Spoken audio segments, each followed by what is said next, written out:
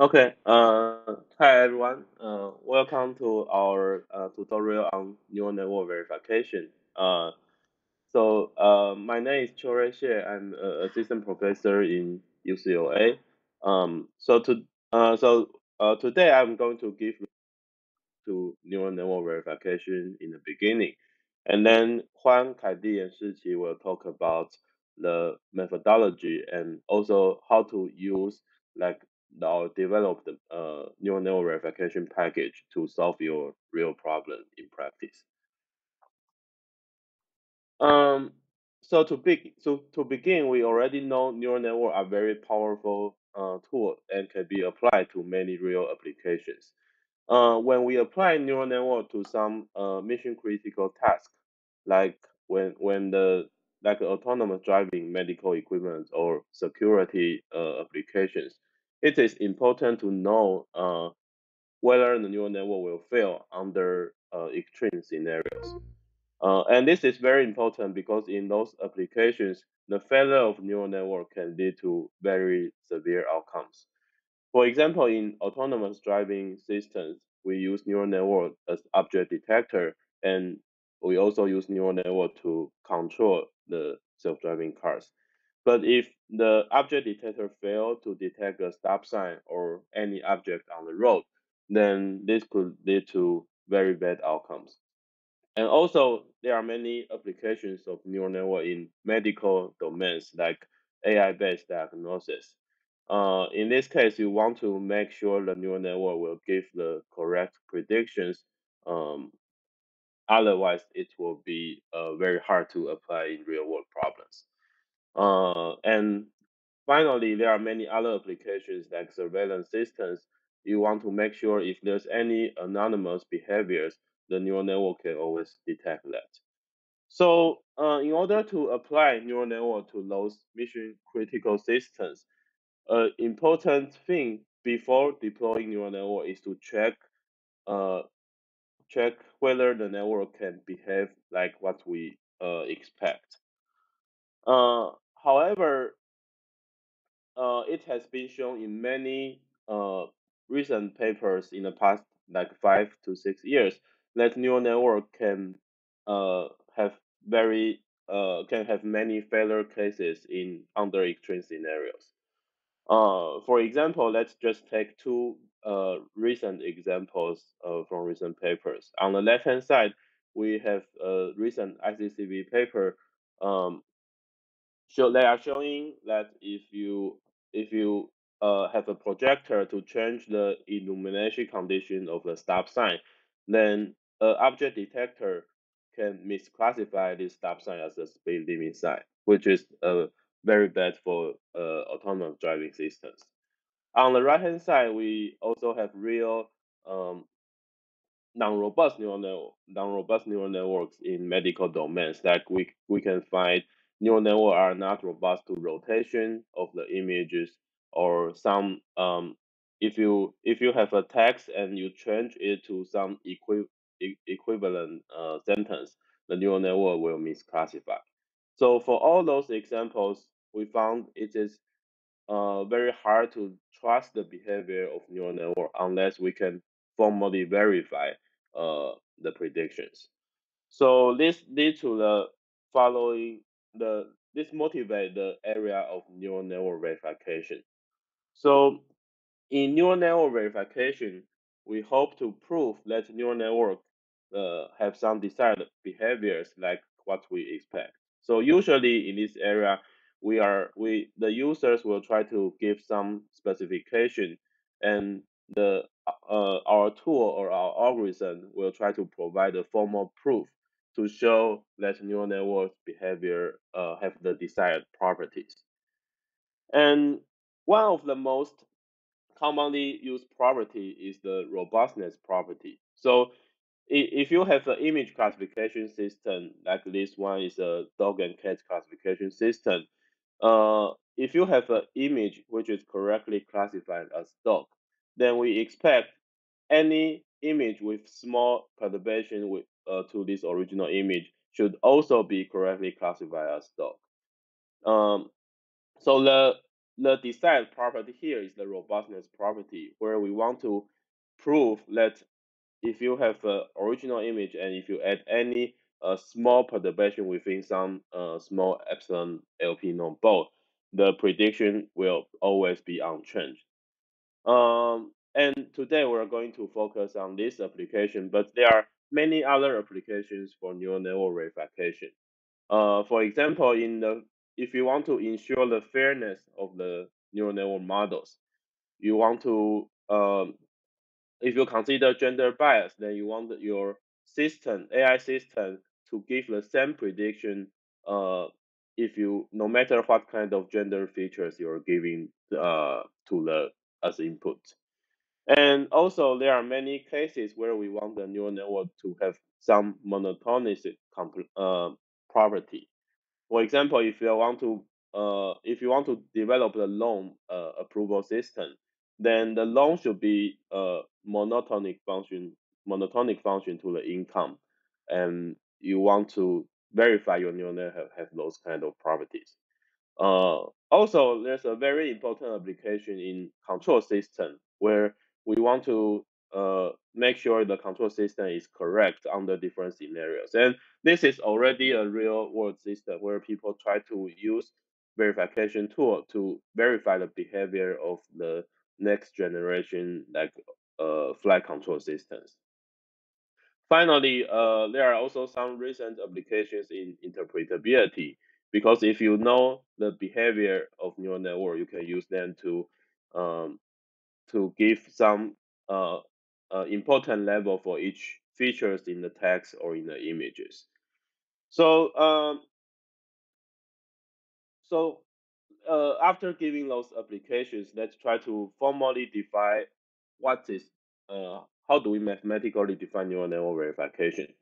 So we are going to use this robustness verification as an example. So in robustness verification, we want to prove that if you have an image and if you add any perturbation within some perturbation set, the prediction will remain unchanged.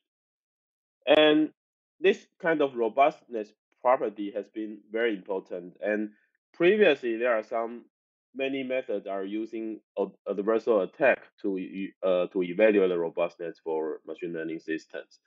However, the problem of adversarial attack is the attacks are not reliable. So if you can find if you can find a successful adversarial attack, that is good. But if your attack cannot return a good perturbation, it doesn't mean the system is safe. Taking this right-hand side figure as an example, you have the original image x0, and you have a perturbation set. This is the ball around the original image, and your neural network have a decision boundary here to classify dog versus cat. So in this case, your adversarial attack maybe give you some failure adversarial example which cannot change the prediction, but there may still exist some optimal attack such that which will change the dog into cat, like the red point.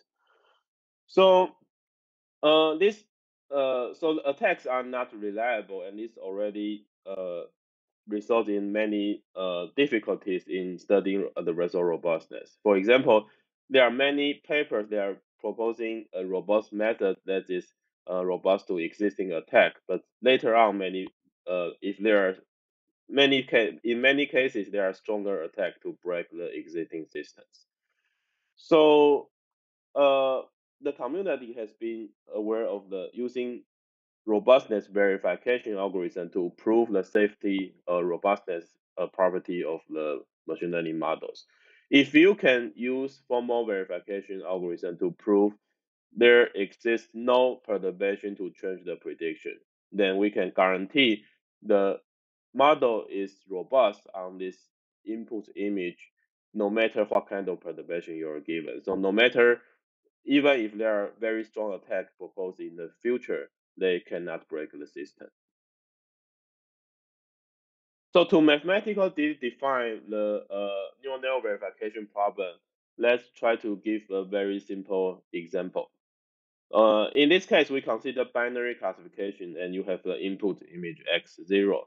You have a two-layer neural network, and then because it's binary classification, so the output neuron in the output layer you only have one neuron. So we use f of x to denote the output neuron. If f of x is positive, then the model will classify the image as a positive example. Otherwise, if the f of x is negative, then the model will say this is a negative example. So this is a very simple canonical binary classification neural network. And so in this and in forward propagation, we try to propagate the input point. The x0 is the input d-dimensional vector into a neural network, and we get a single final output. So to we can mathematical formulate the robustness property as this way.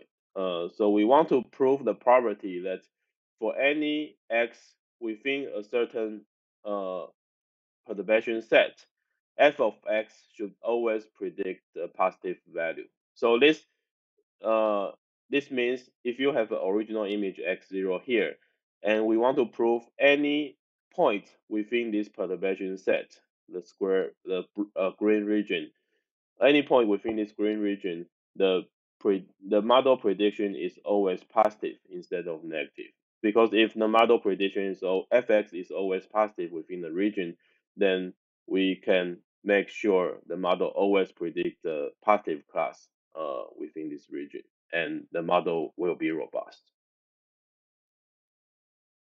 So in order to provide this kind of guarantee for a region instead of a single point, what we want to do is we want to propagate, intuitively, we want to propagate this whole region, the square region, through the neural network and get the output value. And because you have an input region, the output value will be also an interval instead of a point. So a naive way to do this is you can try to enumerate all the points within this region, propagate it through the neural network, and get a final f of x. And then you compute the lower bound and upper bound of the output. However, because the perturbation set have infinite number of points, so you cannot do this in practice. So conceptually, we need a method to compute, given the set of the perturbation set C, we want to compute the upper bound and lower bound of the output neuron within this input region. And how do we do this? So this can be formulated as an optimization problem. Again, C is our perturbation set. So in a universal robustness literature, usually people define C to be the set L infinity LP norm set with the norm less or equal to epsilon. So if the original point x0, then C is the LP norm around this point. So we can formulate, if we want to get a lower bound of the neural network prediction, then what we want to compute is the minimal value of f of x given x belong to the perturbation set C. So uh, and we denote this value as f star. So if we can solve this optimization, this is a constraint optimization problem. If we can solve this constraint optimization problem, then we can compute the lower bound of f of x. And similarly, we can use a similar method to compute the upper bound here. Okay, so once you so assume we can solve this problem and we get the optimal value f star. Then f star will give us the formal proof of the robustness of the machine learning model. So if f star is a positive value, f star greater than 0, then we know the lower bound of the output neuron is a positive number. So we know no matter what point within this input set, the output is always a positive class. And in this case, you can say the system is provably robust on this image. And on the other hand, if f star is a negative value, then we know the label can be flipped a certain point within the region. So the neural network is not robust on this input image. Okay, so if we can get the exact value f star of this constraint optimization problem, then we can give a formal robustness guarantee for machine learning model. Okay, so before going to the detail how we are going to do this, let's try to generalize this a little bit. So in we give the binary classification case in this example where you have only one output neuron, so you can just determine the prediction, the robustness by the sign of f of x. But this can be easily generalized to multi-class classification problem. If you have multiple output neuron, each neuron corresponds to a particular category, like a cat, dog, and panda, then we can use if we know the upper bound and lower bound for each neuron, then we can say something, we can prove the robustness properly. Like if you see the lower bound of cat is always larger than the upper bound of the dog, then the the the network will and also larger than the upper bound of panda, then you can say formally prove the neural network always output cat instead of dog and panda. And in practice, use the uh, you can use a linear, you can use like a cat neuron minus dog neuron and verify the sign of this neuron. And this can be generalized to any multi-class classification problem. Okay, so let's go back to the single binary classification problem where we want to prove whether f star is positive or negative. So how can we want to study whether solving this minimization problem is difficult. And unfortunately, this is a very hard problem if you want to get an exact minimizer of this problem. So we can, for a given neural network, we can try to write down explicitly what is this optimization problem we're solving. So in this example, we have the neural network on the bottom of this slide. You have X going through a linear layer, you get Z1. And then you go to the redo activation, you get Z hat 1. And then you have another linear layer, you get Z2. You have another redo, you get Z hat 2. And then another linear layer, you get the final output.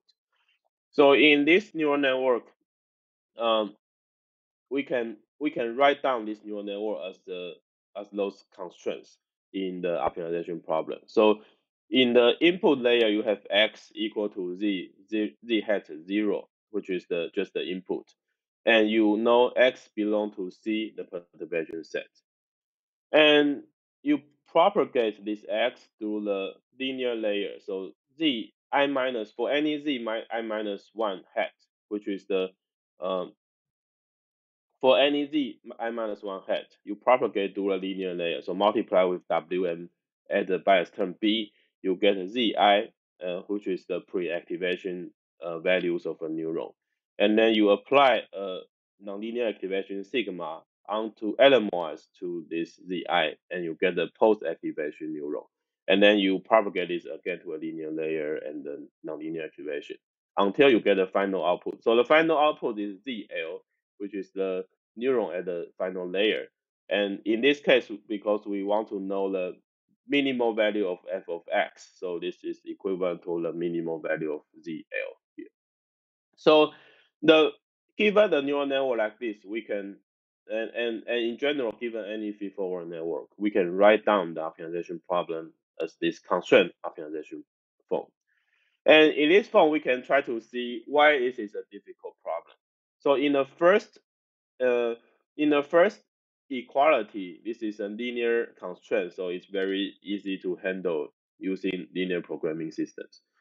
In the final constraint, this is uh, x equal to z0 is just a linear constraint, and x belong to C because C is usually a simple like L infinity norm ball. So we can usually write down this as also as a linear constraint. But the difficulty of this problem is the second equality, where because sigma is a nonlinear activation function. This will give you a nonlinear and non-convex constraint. Taking the ReLU function as an example, you want Zi, the pre-activation function, uh, you want Zi and Z hat I, the pre-activation and post-activation to follow this ReLU graph. And this is not a convex constraint because if you take 2 points and this is a constraint set, but it's not convex because if you take any 2 points here and you link a straight line, then any point between those 2 points are not in the constraint set. So this is a non-convex constraint, and this makes the whole problem non-convex.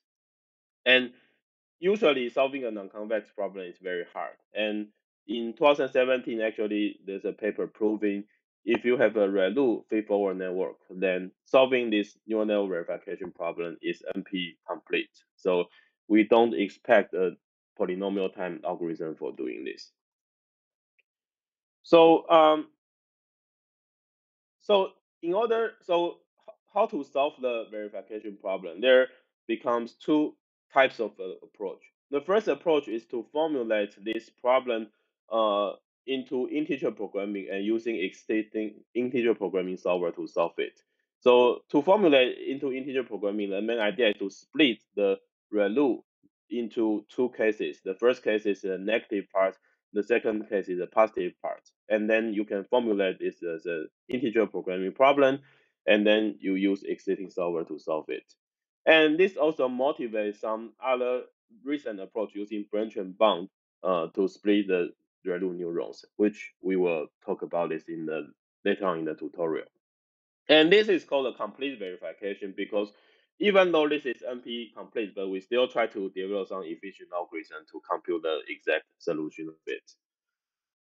There's another kind of algorithm called incomplete verification. So we try to avoid computing the exact value of the solution, but we try to find the lower bound of it. So in this case, if we want to find the lower bound of f star, so if we found the lower bound of f star is a positive number, then we can see this also imply that f star is also positive. So this will give you a provably robust guarantee. If the incomplete algorithm output a lower bound of f star, but the lower bound is negative, then this doesn't imply f star is positive or negative. So in the second case, you don't know whether you have the robust guarantee. So incomplete verification try to find a user efficient method to find lower bound of f star, but sometimes it cannot give you formally prove the property. And we will also talk about incomplete verification solvers in the talk. So finally, I'll give a brief history of neural network verification. So in the beginning, several papers in 2017 start to study this verification problem. And as we mentioned, this is NP hard. So many people try to use existing solvers or some exponential time algorithm to compute it. And in the beginning, people can only do it for less than 100 neurons, so very small neural networks. And after several years of progress, now we can do complete verification with more than 100,000 neurons and on like some standard CFR10 convolutional neural networks. So during this time, there are several important types of algorithm proposed. The first type algorithm is incomplete verification proposed in 2018 to 19, where people use a bound propagation algorithm to complete the incomplete bound, which will be a main focus today. And the second main step is to combine this kind of incomplete verifier with the branch and bound approach to get a complete verification, and which we will also talk about it today. So finally, this is a chart for the existing solver. So you can see in the horizontal axis is tightness, the vertical axis is the time cost. So for complete verification, you can get the tightest bound, but people are trying to keep improving the performance. And in incomplete verification, people are trying to make it improve the tightness and efficiency of the verifiers. Okay, so in the second part, we will talk about the basic verification algorithm. So he will introduce several state-of-the-art incomplete and complete verification algorithms uh, um, in the second part. Okay. So before I One. start, so anyone have any questions regarding the background and the introduction of the neural network verification problem? So if you have question, you can go to the two spots in this room where it says stand here for microphone. You can go there and people can line up there and ask questions. Yeah, if there are no questions, yeah, let's thank Cho for his excellent introduction to the neural network verification problem. Um, Yeah, thank and you. I will start sharing my screen. So, can you see my screen? Yeah, Cool. And can you hear my sound clearly? yeah, yeah. Okay, cool. So yeah, thank you for attending this tutorial. And I'm Huan from Carnegie Mellon University, and I will be talking about the algorithm part of this tutorial. And if you want to find the slides and the coding demos, you can just go to our website, neuronetworkverification.com. It should be easy to memorize. So Chu has just actually talked about the introduction and also mentioned there are many algorithms for neural network verification. But because today's tutorial is pretty short, so we will just focus on a few representative and state-of-art algorithms in verification. So particularly, we'll talk about the bound propagation method, which actually gives you a rather loose bound, but it's actually pretty fast. And also the optimized bound propagation method like alpha quorum, where you can get tighter bound by doing some optimization, but also becomes slightly slower. And also alpha beta quorum, which is the verifier developed by us, and which was also the winner of last year's verification of neural network computation. So that's kind of the state-of-art algorithm you can use for neural network verification.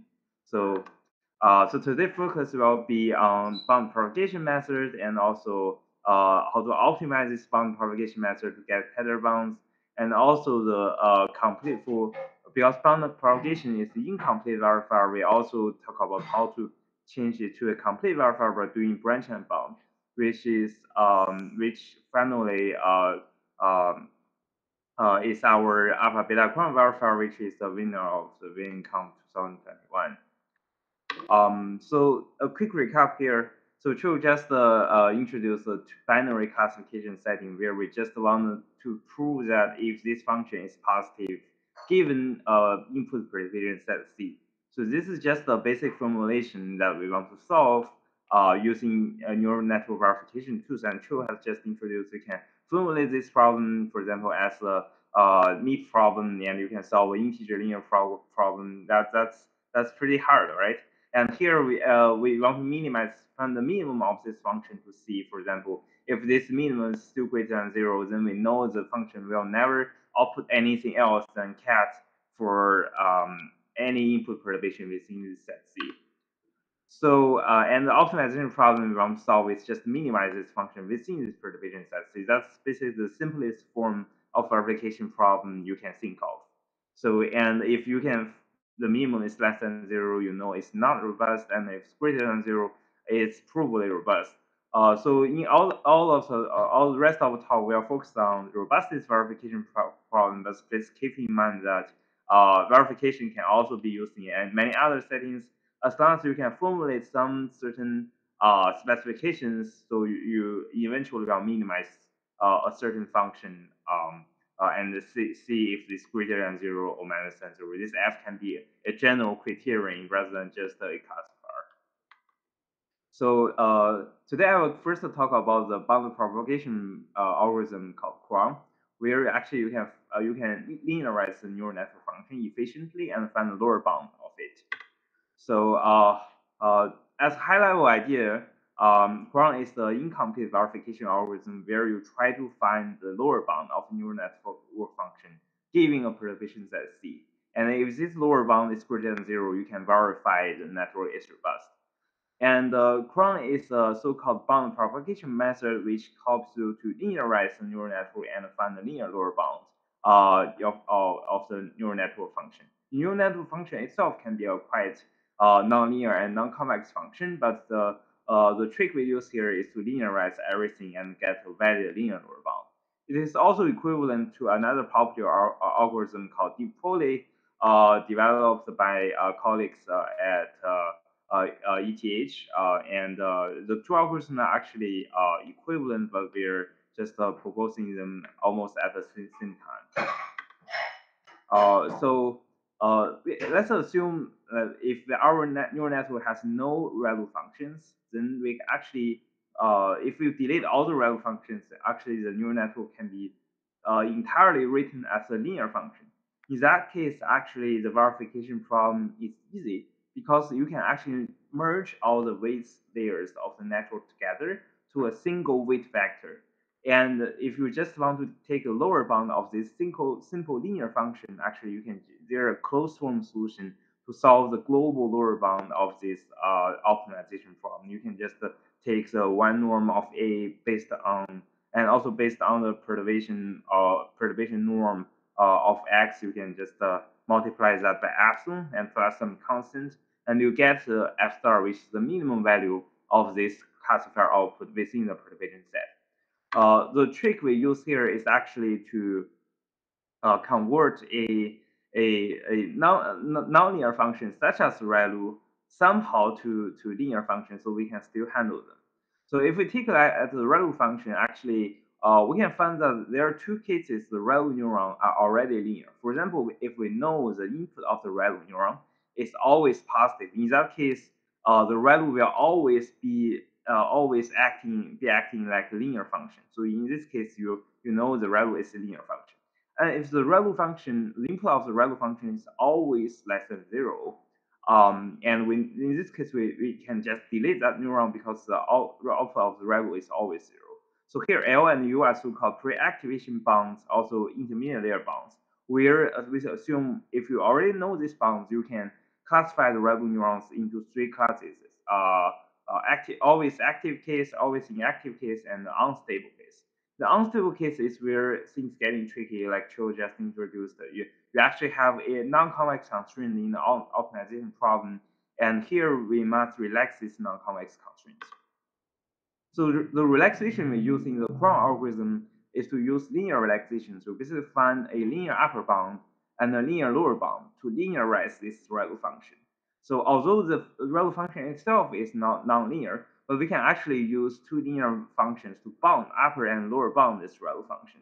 And we can actually propagate these bounds across the network. That's basically the whole idea of the Huan algorithm. You replace the ReLU with linear bounds and also obtain a linear bound for the entire network. And this can also be attended to non-ReLU functions such as hyperbolic tangent max pooling, as long as you can bound the function using some linear lower hyperplane and linear upper hyperplane.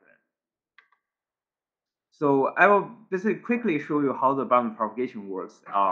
And so suppose we have a three-layer neural network here, and Z here is basically the pre-activation value features, and Z hat is the post-activation features, and here W1, W2, W3 are just the weights of the neural networks. Here, because we are assuming a binary classification setting, so the output layer only have one single neuron, so W3 is actually just a vector rather than tensor.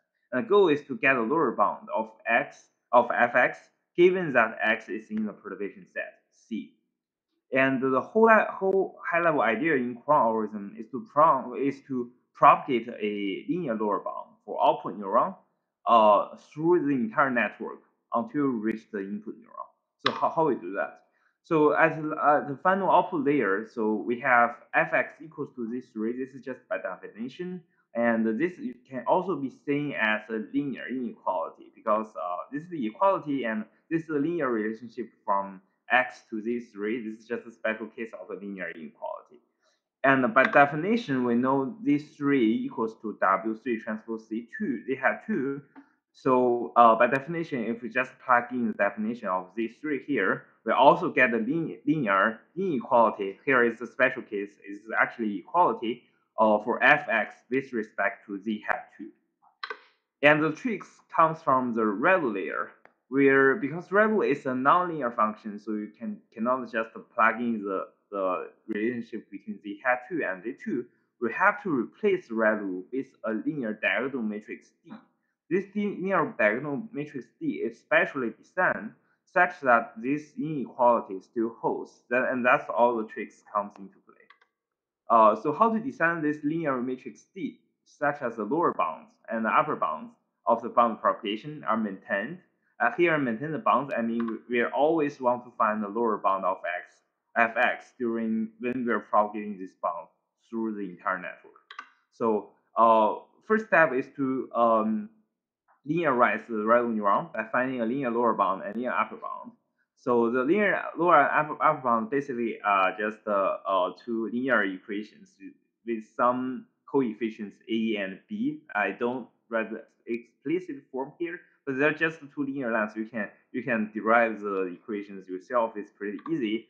And the next step is to get the lower bound of this function fx equals to w3 transpose ReLU z2, and in that case, we can actually decompose this function because this is a dot product. We can actually lower bound each term separately. And to lower bound each term separately, so when this weight W3G, the G's element of W3 is positive, we just take the lower bound of the ReLU function. Otherwise, we'll take the upper bound of the ReLU function. So you can lower bound this dot product by taking either the lower bound of the ReLU function or the upper bound of the ReLU function, based on the weights based on the sign of the weights W3. So because these lower and upper bounds are all linear bounds, so these two are linear bounds. You combine the linear bounds by some weights, so you still get a linear bound. And if you just rearrange all the terms, you get this like critical inequality we have here. This is how we propagate the linear inequality through the ReLU layer. Then that's probably the most difficult part in the algorithm I present today. And after you get that linear matrix D, and you now we have the linear inequality from fx with respect to z2, and to find this matrix D, we use linear relaxation of ReLU neurons, as I demonstrated in previous slides. So, and to continue, we have another layer, another fully connected layer. We just plug in the definition, z2 equals to w2 z hat 1, and do the same for the next ReLU neuron. Do the relaxation, and you have a diagonal matrix D, and do the same for the previous the last linear layer, and eventually we'll get the linear relationship from fx with respect to input x. Here, if you just see everything before x as a huge vector, because this is basically just a bunch of matrix multiplied together, you can just merge all the matrix together as a single vector, denoted as a cron here. So this is just a vector reflecting the linear relationship between x and fx, and this tells you basically you can lower bound the function fx within the perturbation set C by the linear function. And all of this can be computed on GPUs because it's just a bunch of matrix multiplications. So after you get the linear bound, things becomes easy. Because originally you must solve a non-convex optimization problem within the perturbation set C. But here you just need to solve a linear optimization problem within the perturbation set C. And the lower bound, for example, with respect to this linear function, it's just this in one of these endpoints. For example, it's just the f star quant denoted here, and this value f quant star is actually a lower bound of this fx function within the perturbation set C. So this lower bound only holds within the set C. It doesn't have to hold outside of the set C because we only care about the property of the function within this perturbation set. And to summarize, we backward propagate the linear bounds through the network to get the linear lower bound function for fx with respect to input x. And to solve this linear function is pretty easy, and you can get the minimum of this linear function. And if that minimum is greater than 0, then we can successfully verify the robustness of the network. So we can also extend this to any arbitrary computational graph, actually. So I demonstrated the thing on a fully connected network, 3-layer, which is pretty simple, but you can actually propagate this linear relationship, this linear inequalities from the output to a arbitrarily complex computational graph representing a neural network. The input of the computational graph can be the weights, or also can be the input image. You can actually propagate this linear inequality to all the input of the computational graph to get the linear inequalities for output with respect to either the input image or the weights. So when you propagate the bounds to the weights, you can calculate the weight per the output change on the weight perturbations. Like if I change the weight a little bit, what's the behavior of the output? And if you propagate the bounds with respect to input, you know the cell robustness property. You know how the bound function behave under input perturbations. So that's all the part for the bound propagation and how it works and how it can be attended to general computational graph. So the second part of my talk is gonna be extend the bound propagation method by making it tighter. And making it tighter here means that actually you want to get a tighter lower bound, so to achieve a stronger verification. Because the tighter lower bound is you're closer to the complete verification, and you can verify more problem. To tighten the bound, let's quickly recall that when we actually linearize the ReLU function, we have a low upper bound and lower bound. Here, our focus is just the lower bound. When you select the lower bound of the ReLU function, you'll see that actually we have multiple options. So, for example, we can either take this blue line here or this green line here. So both are actually valid lower bound. So actually, you can choose any lower bound that's crossing the origin as long as its slope is between 0 and 1. And if you do that, actually, we can actually try different lower bounds and try to find which lower bound produce the tightest bound. That's the whole idea of tightening this bound using optimization. So at high level, the Chrome linear lower bound can be seen as a function of alpha. Here, alpha is basically the slope of the lower bound for a unstable rival neuron. And actually, each unstable neuron has a lower bound to select. So if we have many unstable neurons in a neural network, actually, we have a lot of freedom here because with each unstable neuron, we have a lower bound to choose.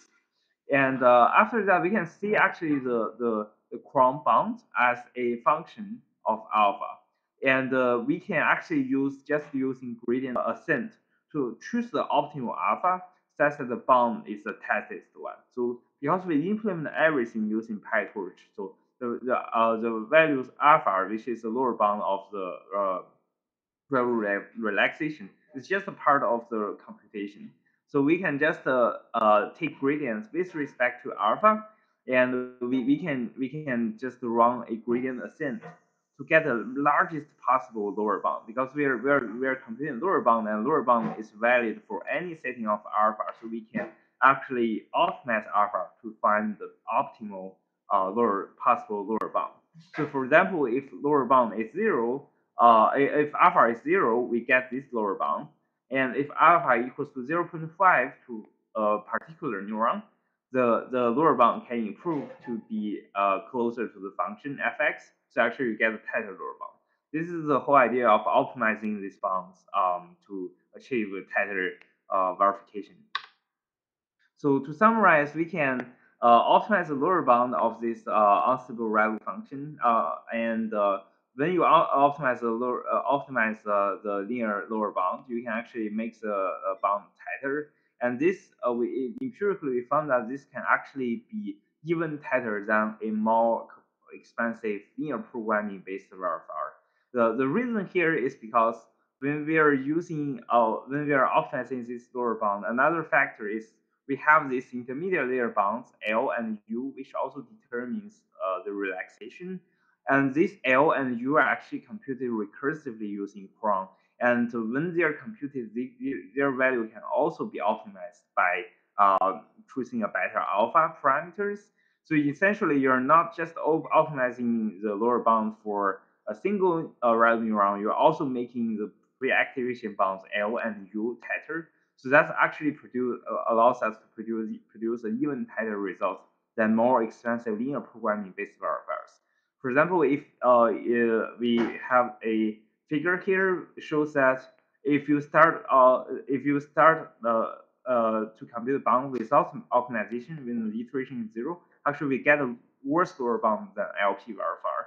But after we run the optimization for a few steps, and the optimization can be done on GPUs, actually our lower bound quickly becomes better than the solution of a typical linear programming based verifier. And you don't have to run too many iterations, maybe just 20 to 50 each to get a pretty good convergence. And you can use this as a lower bound as a for the verification problem. You can see here it's actually much better than an LP based verifier. And we also don't rely on an expensive solver to do the optimization. You just need to do the optimization on GPUs pretty quickly. And the last part of this presentation is going to be talk about beta quorum, which is improved bound propagation algorithm with branch and bound, so that we have a power of complete verification. So as Troy introduced earlier in this tutorial, when we're solving this robustness verification problem, we can find the lower bound of this f star, for example, using quorum, but it's usually too weak. And you cannot verify many practical models because the lower bound is too negative. For example, lower bound is -3, but the actual f star is, for example, 1. Then the neural network is actually robust, but you cannot verify because lower bound is less than 0. And if for in a complete verifier, actually the aim is to find the true value f star. But here the important part is we can improve this lower bound from -3, for example, iteratively to make it converge to f star using more time. So if we do have more time, we can just run a iterative algorithm for them to improve this lower bound to move it slowly to the true minimum f star. And this lower bound, if this lower bound becomes positive, then we can prove the neural network is robust. So let's recall that there are 3 cases for red neuron, and in 2 cases, in 2 of the 3 cases, the red neuron is already linear, and we don't need to do any relaxation. And for the unstable ReLU case, it must be relaxed. Here we use linear relaxation during bound propagation, and this relaxation makes the bound loose because you have so many unstable neurons in that neural network. And for each one, you have to do some relaxation, and the overall impact is you get a quite loose lower bound for the verification problem. So how to deal with that using branch and bound? So in branch and bound, there are 2 steps. The first step is called branching, where we split each unstable neuron into 2 subproblems. For example, this is a unstable rival neuron where we have to use the relaxations. But if we split this problem into 2 subproblems, where the first problem in the first subproblem, this rival neuron is active, and in the second subproblem, the rival neuron is inactive, then we can actually see that in each of these subproblems, the problem is linear, and we don't need any relaxation anymore. And to split this neuron to 2 cases, we actually just need to add a simple constraint like z1 greater than 0 or z1 less than 0. This is called split constraint to our optimization problem. This additional constraint actually makes our bounds tighter because it actually makes an unstable value becomes a stable value. So the second step of the branch and bound is the bounding step. In the bounding step, we can use a incomplete verifier. For example, using an LP verifier, we can also use Huan as well to get the lower bound for each subproblem. For example, originally the lower bound using an incomplete verifier is -3, and the goal is to prove f star is greater than 0. It's not gonna prove that because lower bound is less than 0. And after split this unstable rival neuron to two cases, for the first case, this neuron becomes stable and you don't have to do relaxation. And if you run an incomplete verifier on this no sub problem, you can get improved lower bound because you have less relaxation here. And for the second case, the neuron is always inactive, and you can also get the improved lower bound. For example, it becomes from -3 to 0.5 here. And in this case, you can actually show that this subproblem is verified because this lower bound is already positive. But in this case, the lower bound is still negative. So how to further improve it? You can split the next unstable rival neuron to further improve this bound until it becomes greater than 0. So in branch and bound, actually you build a search tree where in each level of the tree, we split a unstable rival neuron. For example, we start with initial solution of -3. And at the first layer, we basically split this rival neuron Z1 to greater than 0 or less than 0 cases. And in each of the case, the bound improve. And the new bound improves from -3 to the worst case of the two of -2 and 0.5. So that's -2. So you're improving the lower bound from -3 to -2. And we don't need to further split any node on this graph that are already positive because this is already verified. And for this node on this search tree, we further split another unstable neuron. And after you split, the bound can further improve from 0.2 to to -2 to -1 and -0.5. So in both of the cases, they are negative, so we need to do a further split. And after you split further, you will see that eventually we can reach the point that either it is greater than 0, so it can be verified, or it is less than 0, you continue the split until all the sub problems are verified. So you just continue this process, and during this branch and bound process, the bound keeps improving, and you can always get a better bound. And you eventually actually you can, by doing branch and bound, eventually you can reach the same objective value f star as complete verification. So this is achieved by doing branch and bound. You can imagine that eventually, for example, if our network only have 4 neurons, 4 unstable neurons, eventually we'll split all the possible cases for each neuron. And in that case, we actually consider all the possible cases for this rival network, and we can actually achieve complete verification. And the whole idea of our verification algorithm is basically combine the very fast bound propagation algorithm such as Huan I introduced earlier on GPUs with branch and bound to achieve very fast and very efficient complete verifier. In this entire process, you don't have to use any expensive solver such as mixed integer programming solver or linear programming solver, and all these bounds for this all these bounds on these nodes on the branch and bound search tree can actually be computed in a parallel manner on GPUs. You can compute all the bounds all together as a big batch on GPUs. So actually, the cost for computing each bound actually becomes quite low. So, but one additional problem we need to deal with during bound propagation is this so-called split constraint. This only happens when you are doing branch and bound because you have to split the neuron either into the positive case or the negative case. And during bound propagation, I showed you earlier, we cannot handle such split constraint.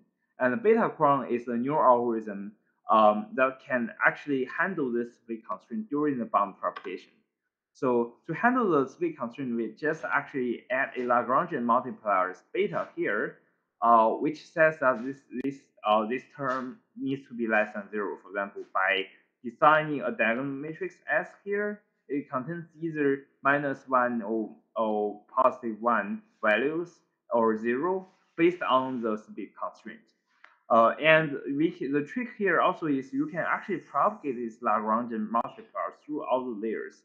Because if you rearrange the term, you can see that we just need to modify the linear correlation matrix W3 transpose D a little bit by adding a multiplier beta.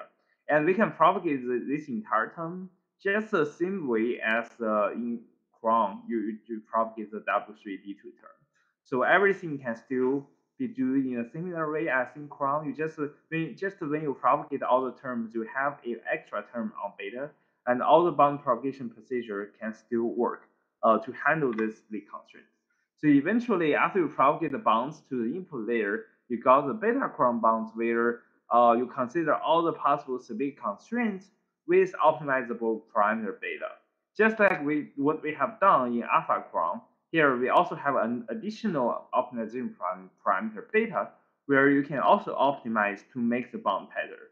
For example, if beta is 0, you get this looser lower bound, but if you choose a better beta, such as beta equals to 1, then you get a tighter lower bound. And all the process can also be done on GPU by doing gradient ascent, because you can just using a automatic differentiation framework such as PyTorch to get a gradient of beta and optimize beta. And the entire procedure can also be combined with alpha Cron algorithm I introduced earlier, where you also have a alpha parameter to optimize. So you can optimize both alpha and beta parameters to make your lower bound as tight as possible. So this is the whole optimization algorithm we'll use actually in our state-of-art verifier alpha beta Cron, uh, which my colleagues will introduce later in this presentation. So so before I hand over my to my colleagues for the next part, so are there any questions regarding the algorithm for neural network verification? I will be very happy to answer your questions.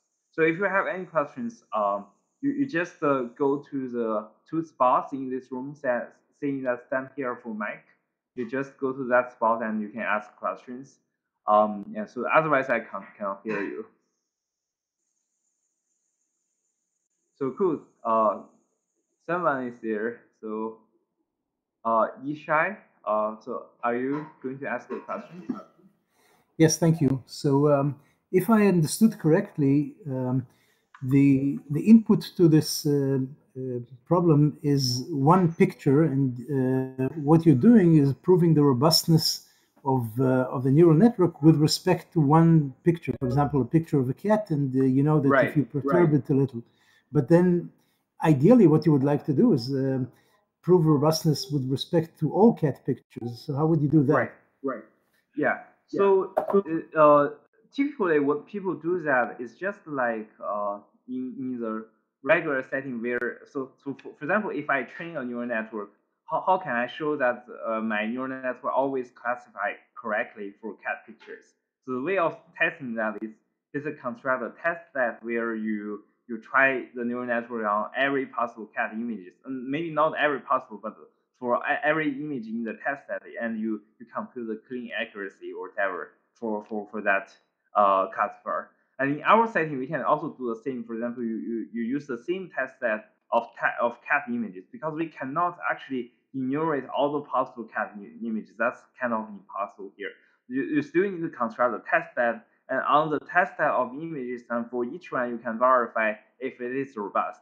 Just like when you verify the problem, when you test the network if it is a prediction predicting correctly or not. So just for each image, you just verify and see if you can verify successfully. So you get a so-called verified accuracy instead of just a standard accuracy after you run the verifier.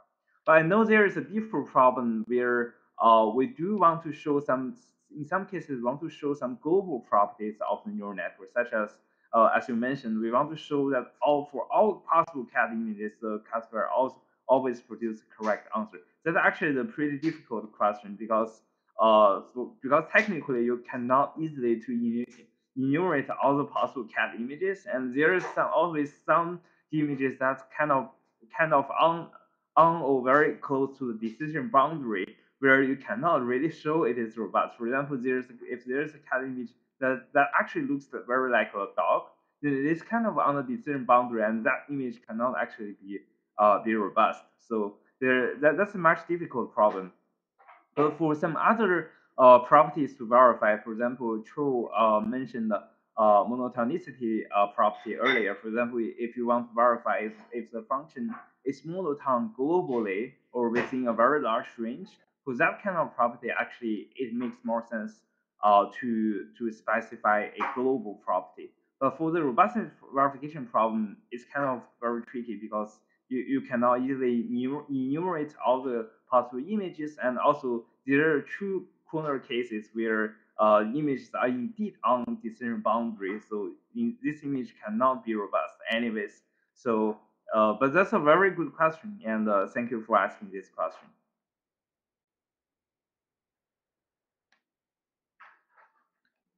So any additional questions before I hand over to my colleagues? Yeah, there's another question. So Jing Wo, are you gonna ask a question? Maybe you are muted. I can't hear you. Uh, are there any additional questions right now? Hear me? Sorry. So, yeah, I can hear you now. I was struggling with this interface, how to enable my mic. Anyway, cool, so yeah. Thanks for the presentation. I have one question regarding this slide 37. 37. So let me go to the. And actually also 36. Let's start with 36. Okay. So my understanding of your approach is basically you divide the ReLU activation function into two parts, right? Right. Because it's piecewise anyway. Right. And then you are treating each neuron in the neural network as a piecewise function, basically two types, right? Right. And then you are basically, because here we have two cases for each neuron, you are making division, like you're exploring this, you're navigating across all possible cases, right?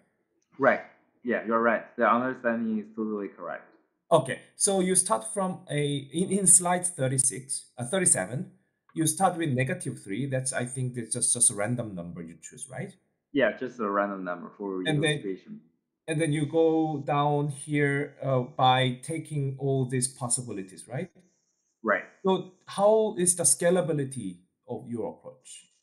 So that's actually a very good question. So essentially the problem is the NP complete problem. So the complexity is gonna be exponential. So yes. no matter what smart algorithm you are using here, the worst case complexity is always exponential. So for example, if we have thousands neurons, then the theoretical complexity is gonna be really high.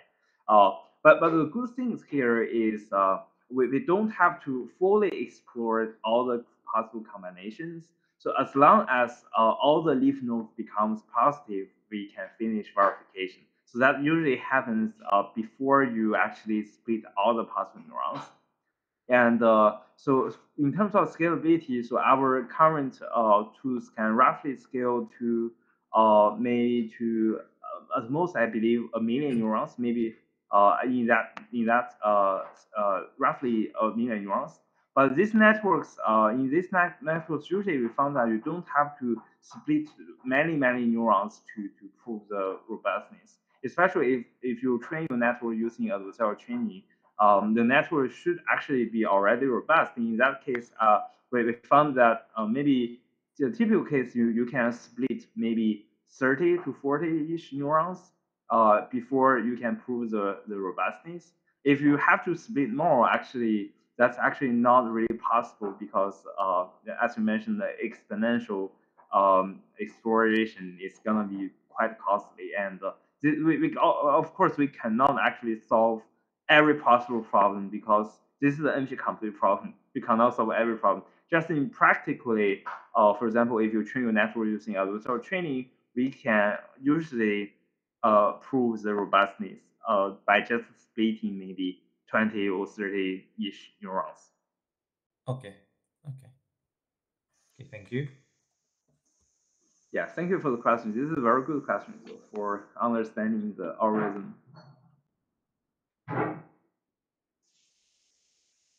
Okay, if there's no further questions, I will stop sharing my screen and hand over to my colleague Kaidi, and he will be introducing the practical tools you want to use for neural network application. Because if you don't understand all the algorithm I just talk about, that's totally fine. If you just want to use neural network verification in your product, for example, you can just pay more attention to Kaidi and Shiqi's presentation. They will tell you how these tools actually work in practice, and we also have collab demos to show you how that works. Thank you. Okay. Thank you. Can you hear me? So Kaidi, you are muted, so we can't hear you. Okay. Okay. Can you hear me now? Yeah, I can hear you. And also, can you see my screen? Yeah, I can see your screen. Okay. How about this terminal? Yes, I can see the Okay. terminal. Great.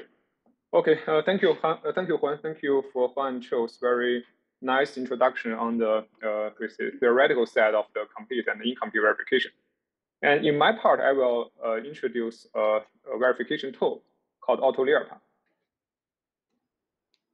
Okay, so this tool will help us to see if you are not very familiar with the bound propagation, it's still okay to help you whether either training or even verify existing deep neural network model. And also, the next speaker, Shiqi, will present a complete verifier tool called Alpha Beta Cron, which is also implemented based on the AutoLearPa. Okay, so this is a very quick recap. So I will compare the AutoLearPa library with the PyTorch to see what's the difference here. And so if we have a input data, which is a cat over here, and in your PyTorch library, you will get a final output after the forwarding of a neural network. So for example, here the cat will have the confidence with the 3.4. So this is a score for each different class. And here we are trying to dealing with a 3 classification problem. So if we have an input image, and also because in the robustness verification, we also have another concept, which is the perturbation range of the data. So for example, the input can be bounded in any LP norm, can be L2 or L infinity norm with the epsilon, like the 0.1 or 0.3. And also not even on input data. So sometimes your parameter, your width also may have some perturbation. So we can bound them all by define a perturbation range on either the input or the weights together. And then our AutoLearPa will automatically give you the lower and upper bound for each different classes. So in this case, for example, the cat will have a lower bound, which is 2.3, and also have an upper bound, which is 4.5. That means whenever so let me open my laser for a moment. Okay. That means whatever the perturbation added on the input or added on the parameters, the confidence of the cat will always greater than 2.3 and less than the 4.5. And also similar things happen in another 2 cases, like the dog and the panda. And also I want to mention is that in this case, the classification of the cat is guaranteed because the 2.3, which is the lower bound, is larger than the upper bound of the other 2 classes. That means the cat is always the top 1 label in your final output. So the cat in this perturbation set is safe. Okay. And the benefits for using our AutoLearPa library, so we'll have 3 different factors. So the first one is that our library is automatically bound derivation on existing PyTorch model. So users will have no need to know any pre-knowledge of the verification algorithm. And also they do not need to have the manual derivation or implementation for the new model architectures. So here are some examples that our library so far supported. So definitely the traditional convolutional neural network, and also the complex ResNet, DenseNet. And also in language model, we still support LSTM and transformer. Okay. The second benefit is that our library allows a general perturbation analysis on both data input or the network weights as they are treated similar as the input of the graph. So for example, this is the actual neural network, and data will be represented as a circle. And also, actually, width is another input of a computational graph. So in our library, we do not treat them differently. So the perturbation can be happen on both data and width. And I will also give you the score of which contain the both lower bound and upper bound in this perturbation range of data and width. And the last one is that our bound is all differentiable and can be accelerated on GPUs. That means we can allow a very efficient training for even large scale certified defense method. Okay, so here finally we will first see like a very high level API of our library AAAI. So you can see this is only a few lines of the code. And first you need to define your model, PyTorch model. So it can be any complex or irregular network. So like the NSNet, ResNet, Transformer, LSTM. So just make it as your standard PyTorch model over here. You do not need to do like any specific modification. And then you just call your model and load some data. This is just the data that you may be interested in to test the certified to calculate the certified lower and upper bound. And then in the first step, you need to wrap your model. So this function is provided by our library, bounded model function. It will help you convert like PyTorch defined model to a wrapped model, which has a function of the compute bound. So this is the first step. So this function only have two arguments. It's necessary two arguments. The first one is your original model, and the second one is actually a fake input. So as long as this input have the same size with the your conventional input, it's fine. And then we just need to define the perturbation and wrap with the input together. And then you can finally compute your bound by this one-line function. And I will go into details about these functions. Okay, so the first one is definitely the bounded model. This is the core part of our AAAI library. So usually we know in the PyTorch, the neural networks are defined by the n dot module, and it can convert it to the bound module. So in the only one line code, and the bound module builds a trace graph giving a neural n dot model, the traditional PyTorch model, as an input tensor, and then it constructs the computational graph to compute bounds based on the trace graph. So that means once the model converted by our bounded module, so we know that each connection between the different operations. So whenever it can be like the convolutional layer or the dense layer, ReLU layer, whatever. But we know the every input node or the intermediate nodes. We know their input, we know their output, and also we can link them together to build this computational graph. Okay, and then the second important part is we call the perturbation range. So for example, for the commonly used LP norm, so the P could be equals to 0, 1, 2, or L infinity. So you can just easily pass the norm that you are interested in to verify here to the norm argument, and then with the epsilon side like 0.1, which is the L infinity bound. That means all the pixels cannot be changed larger than 0.1. And in some cases, people may have their customized lower and upper bound. So they are not like regularly. So not every pixel have a specific same range. So we can also like support the customized element-wise lower and upper bound for each different pixels. And also in some other cases, we can also try to support different kind of perturbations as long as the concretization function is provided.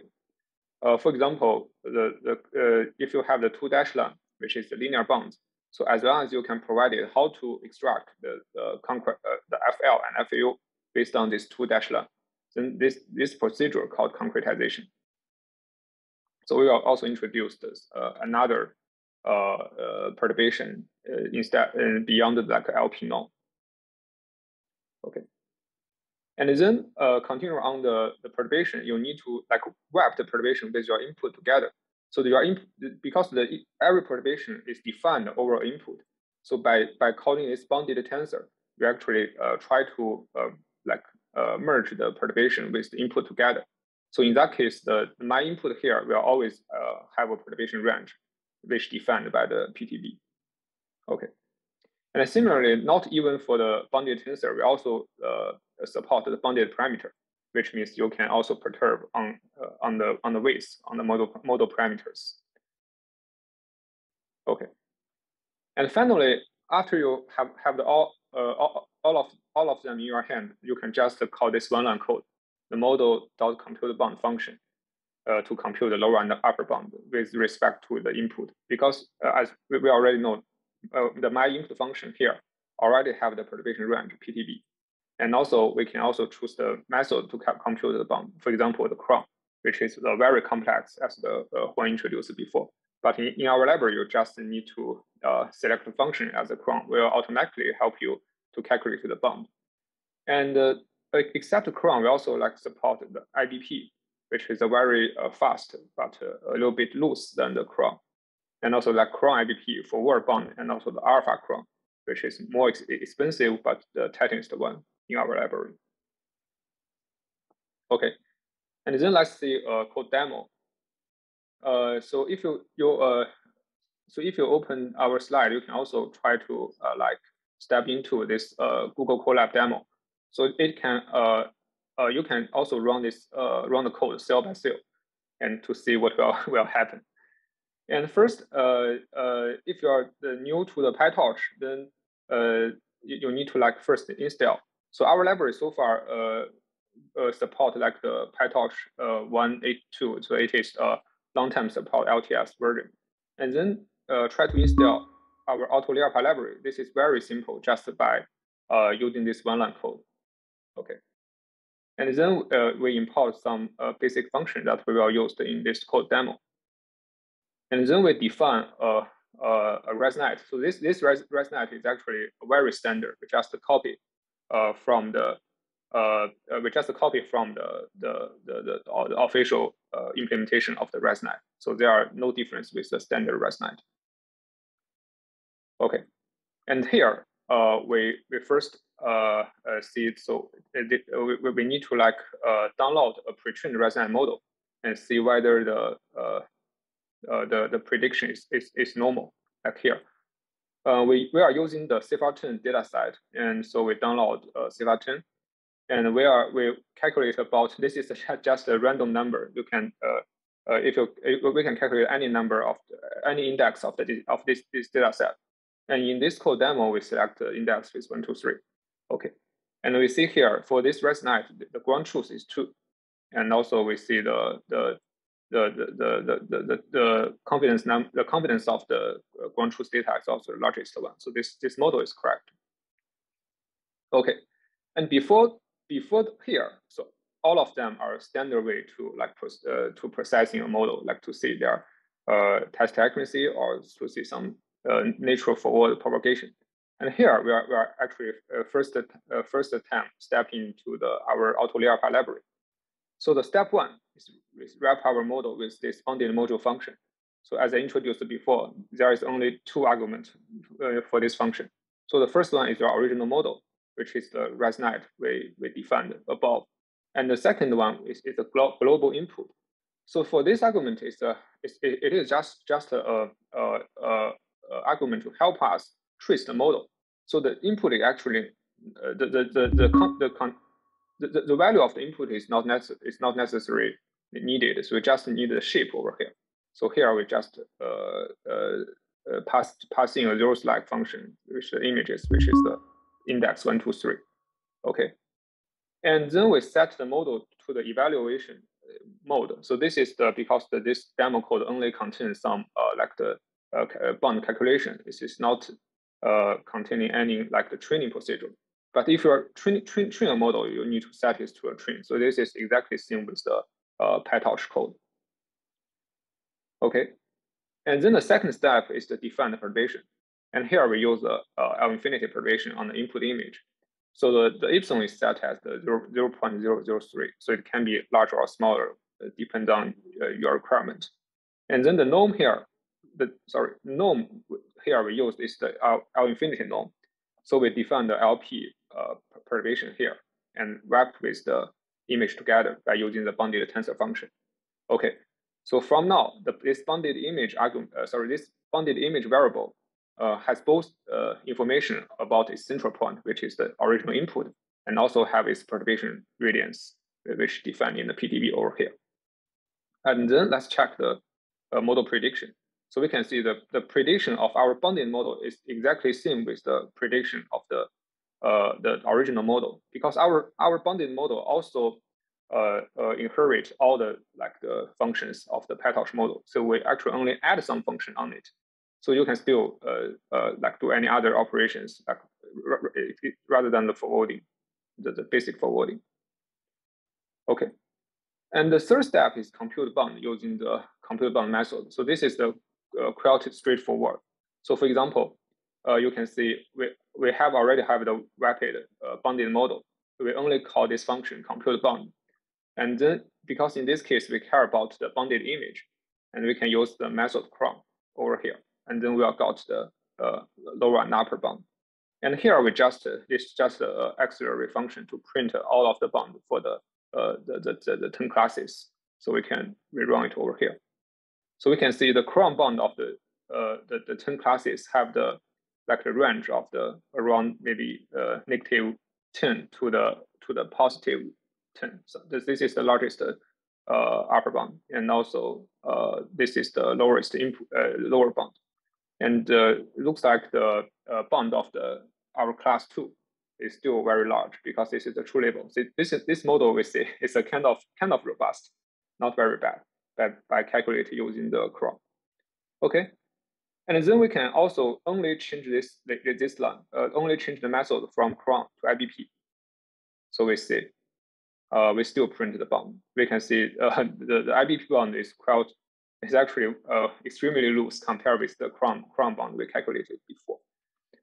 So this is actually just a very preliminary illustration about our compute bound function.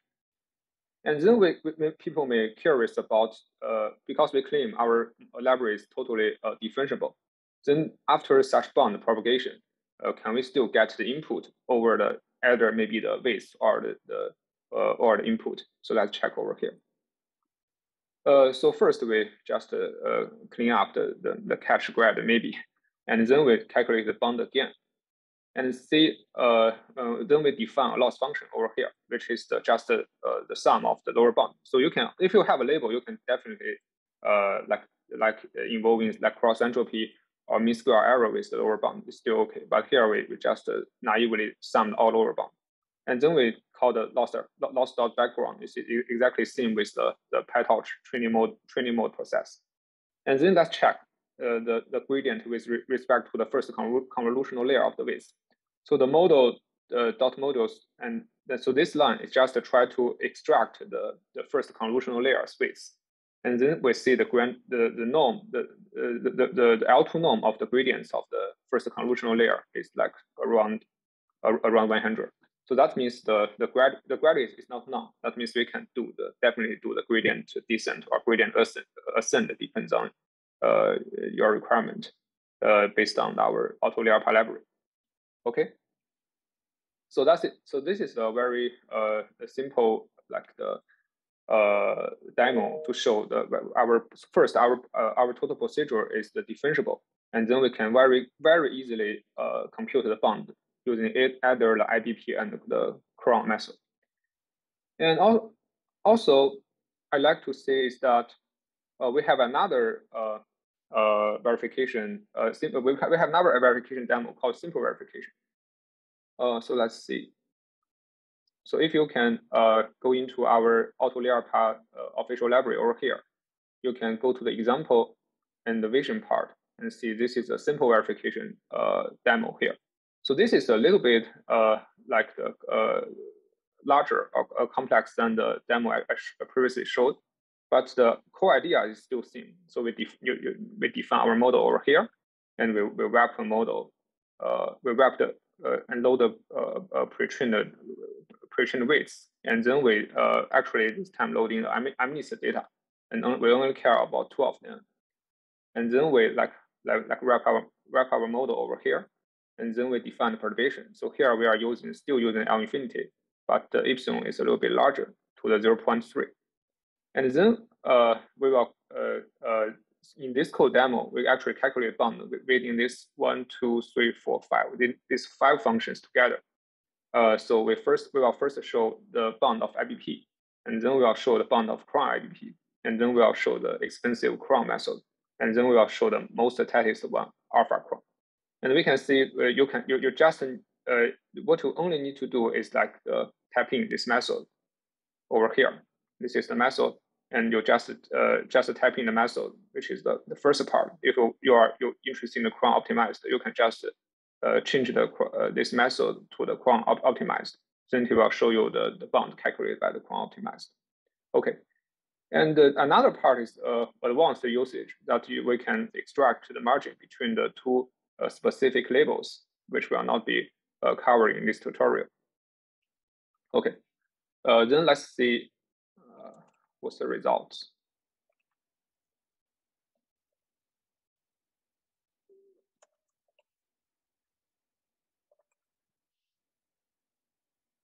Okay, so this is the bound calculated by the IBP. We can see the range is roughly between the negative 100 to the positive 100. And then by using the cron IBP, the bound will improve a little bit, like over here. And finally, if we're using cron, the bound will between like the negative 10 to the positive 10. And also, if you want to using the alpha cron, which using the gradient descent to choose the best lower bound, the bound here will become more tighter, which is you can see compare with the first line. This is the alpha cron, and this is the cron. Okay. All right. Then let's continue to our presentation. Okay.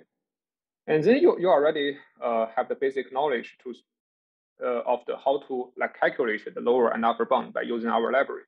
And then let's go deeper. Let's see how to really train a robust model based on our knowledge. So I think the only gap over here is we need to like define a loss function to like by leverage such lower bound or upper bound to train a robust model. So here we back to our example again. We like feed in this cat and to a neural network, and we know this cat will have a different lower and upper bounds with respect to different classes: the cat, dog, and the panda. So here, one suggested loss can be defined as the lower bound of your true label, the margin between the lower bound of your true label, which is a 2.3 over here, within the upper bound of others, like 1.2 and negative 0.1. Because as long as the margin between the 2.3 with this 2 value larger than larger, then we know the cat will become more and more robust. So this is a very typically used say the robust cross entropy loss function. Okay, so let's see the example of the simple training. So how can we really do it in practical?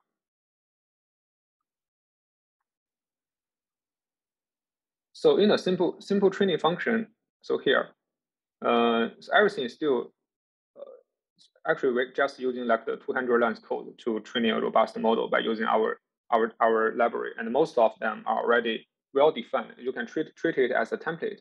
So maybe you can only change a few lines to your own model, or you want to customize the requirement. So here first, so this is just so here we just first select data set. This is very normal. And then we like preparing data set as usual. Like we can do either MNIST or safe-out training. And then we wrap our model. So we still need the original model and the dummy input, which as long as the shape is correct.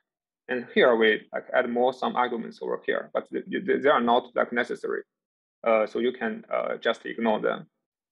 But by the way, because we can support GPU, both GPU and CPU, so remember to select your correct device over here. And then we also using an epsilon schedule, because to learn a robust model, the epsilon cannot be like at the very beginning, we directly adding a 0.3 or very large epsilon on the input that will make your model diverge and never come to normal again. So usually we're using epsilon schedule. So this epsilon will grow from smallest ones, from 0 to the largest one. So and we also like already defined the different epsilon schedule over here. So you can just select the one that you most like. Okay, and then we start training. So during the training function, so although it looks like a little bit difficult, but actually you do not need to change so much things. So everything already help you define. And like the cross entropy loss is actually implemented by the specific matrix. And also we support the different like the IBP, cron or cron IBP method over here. Okay.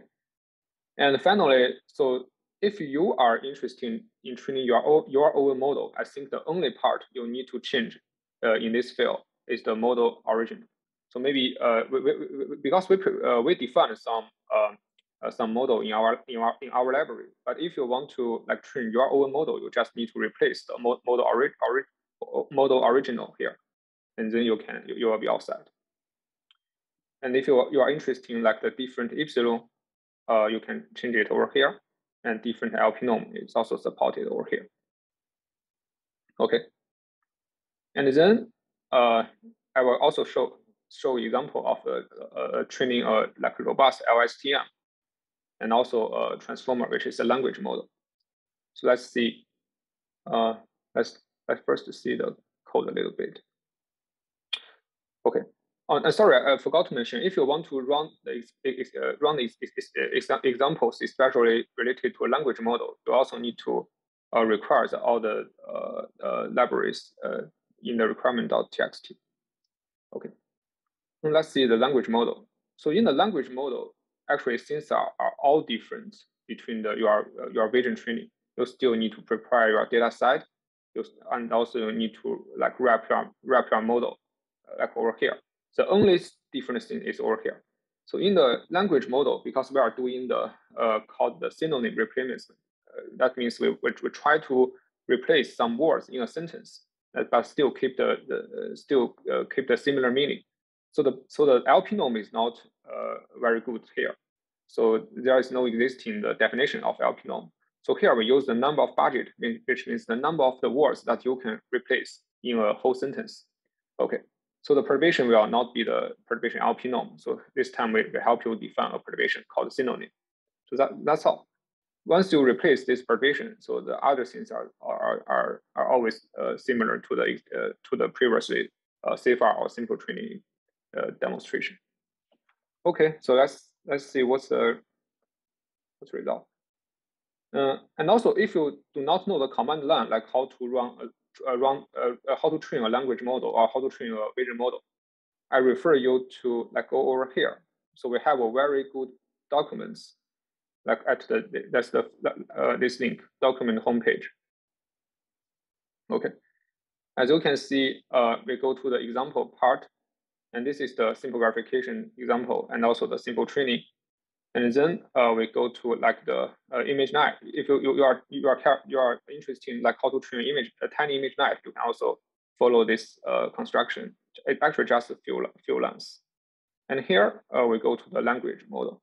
So if you want to train a language model, first you need to download some data sets, because I already did it before, so I will not do it again. So download and extract it.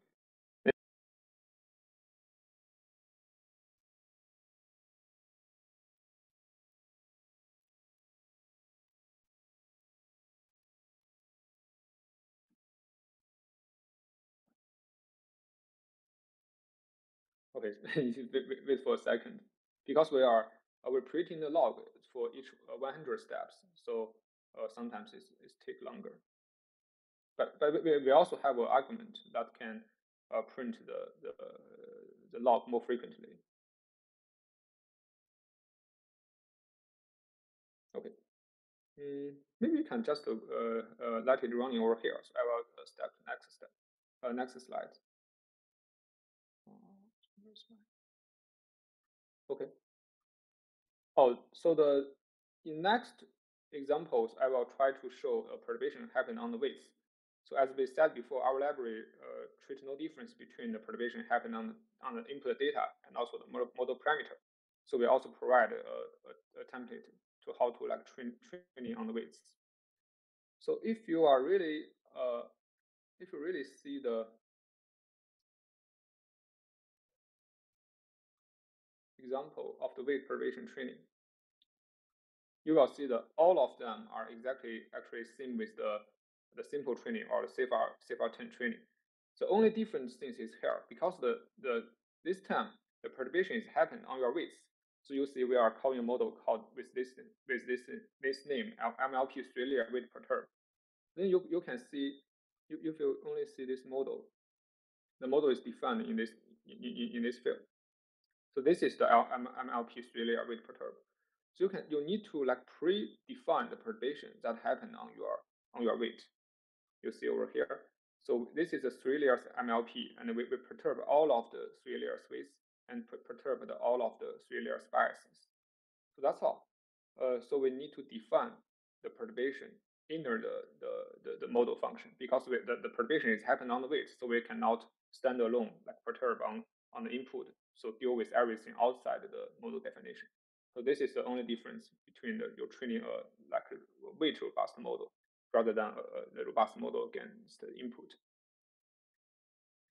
Okay.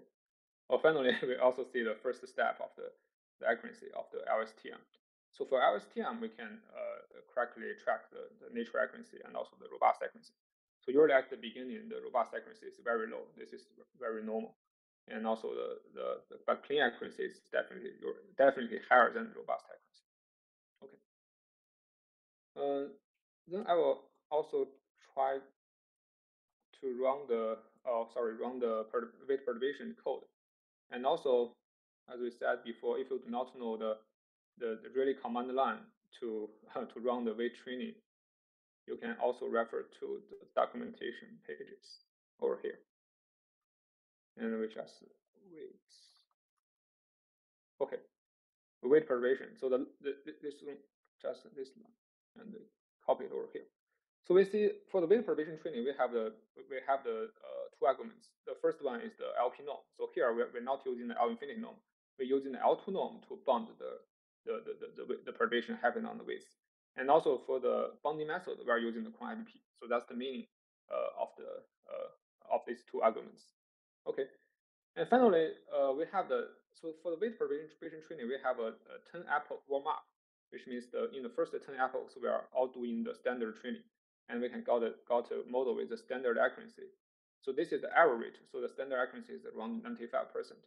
Okay, and after we gradually increase the epsilon, we see from a very small value to larger than larger, we can see the robust cross the verified error also increase a little bit. So this is also normal, because we try to gradually increase the epsilon. That means at the beginning, actually, there is only very small epsilon can be added on your weights, and finally you will add the weights with a very large value, which is 0.1 if I'm correct.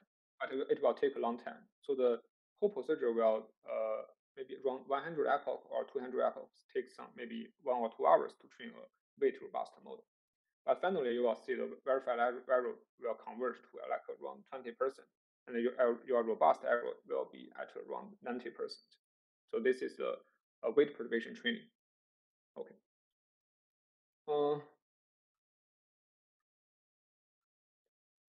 So let's go. Let's back over here.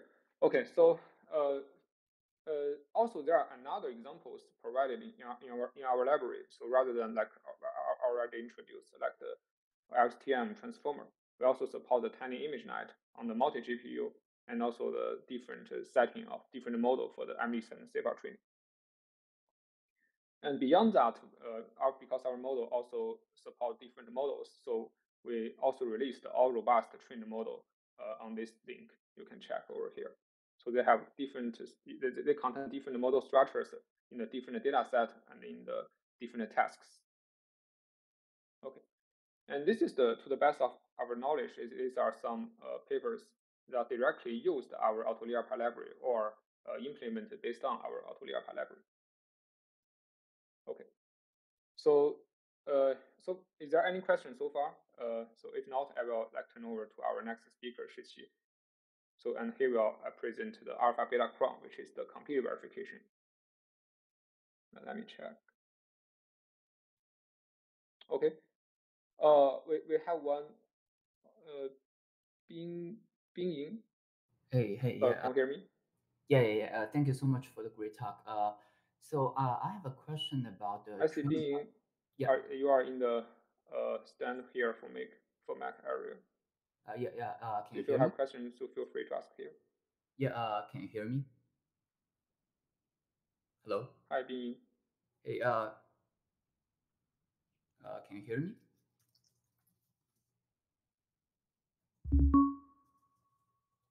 Oh, okay.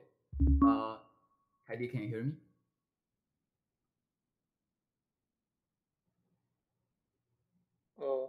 Sorry, actually I can't hear you. Shiqi and Huan, can you hear Bing? I think they can hear me, but I don't know why. Kaidi, can you hear? Oh, sorry, I can't hear you. Okay. So can I ask the question and Hi, someone Shiqi. else? Can you hear Bing? Yeah, I can hear him. So you can just ask a question. I can answer. Oh, okay. Looks like something wrong in my side. Okay. Okay. So first of all, thank you for the great talk. So I have a question regarding the training phase. So the training phase looks like a little bit Oh, similar. sorry, my bad. I don't know why the sound is not output from my. Now I can hear you. Go Okay. ahead, Bing. Okay. So the training phase is a little bit similar to the classic adversarial training. So I'm wondering what is the Exactly. difference between between your the cron method and the classic adversarial training. This is the first question, and the second question is that there's a trade-off.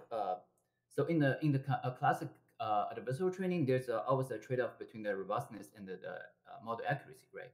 So do you have the similar problem in your training? The Okay, thank you. between robustness Okay. and yeah.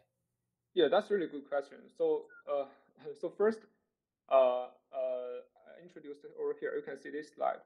So this is the only difference between the traditional minimaxed adversarial training to the certified adversarial training. I think is the loss function definition. And here I introduced how to define a certified loss, which enlarging the margin between the lower bound of your true class between the upper bound of other classes. So that's the only different part with the adversarial training. So in adversarial training, you first need to generating adversarial example in your inner maximum function. But in certified training, you do not need to generate adversarial example. You just need to calculate this lower bound. And the margin between the lower and upper bound can be a kind of indicates the worst cases in this example. So this is still a kind of max function, but actually representing a different way. So this is the difference between the adversarial training and the certified training. And also because we are finding a provable lower bound. So our maximum function is actually more harder. I can't say it's more better, but it's definitely more harder than the conventional minimax adversarial training. So this is for your first question. And for your second question, so that's definitely for true. So because there's no free lunch, so the trade-off between the certified robust accuracy so far actually very hurt the nature accuracy, to be honest. This is also the similar phenomenon observed in the adversarial training. And not in the certified accuracy, it's even worse. So if you want to achieve better certified accuracy, then the clean accuracy will be even worse than the adversarial training method. Okay. So that's meant. So is it clear for you? Or you Yeah. Thank you so much. discuss later. Okay. Thank you so much. Thank you.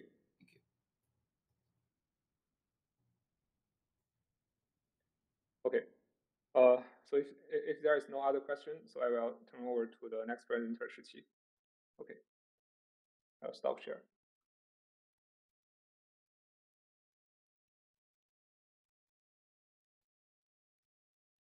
So hi, Shiqi. Hi, Kaidi. Can you see my screen? Yes, I can. It's the correct one. Your screen. Let me check.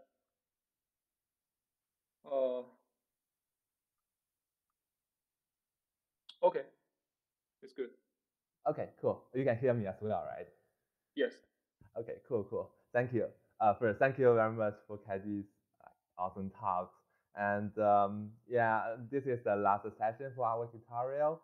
And in this session, I'm going to talk about the practical usage of our complete verifier alpha beta cron. essentially, it is a scalable and efficient neural network verifier. The code is available at adcron.org.